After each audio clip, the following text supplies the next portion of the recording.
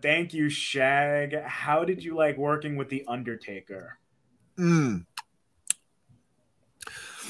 Actually, when I finally made that decision about, you know, when it comes to getting booked now, and he once sat with me. This was like I was 20, so this is 18 years ago, right? Yeah. And he said, Rene, in this business, you got to be selfish for the right reasons. And I thought for years that I might know what he was talking. I had no idea what he meant at the time. I was only 20. And then I never forgot that, you know. And then, after a few years, I thought I knew. Now I understand what he was talking about.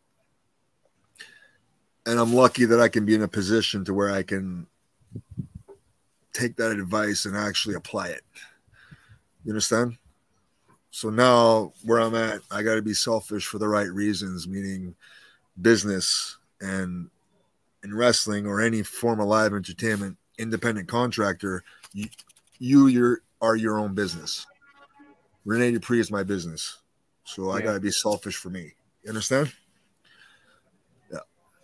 Definitely. I mean, every time you do, you prolong, your career anyway, right? Every time you step in, it's a That's it. calculated risk. Yeah.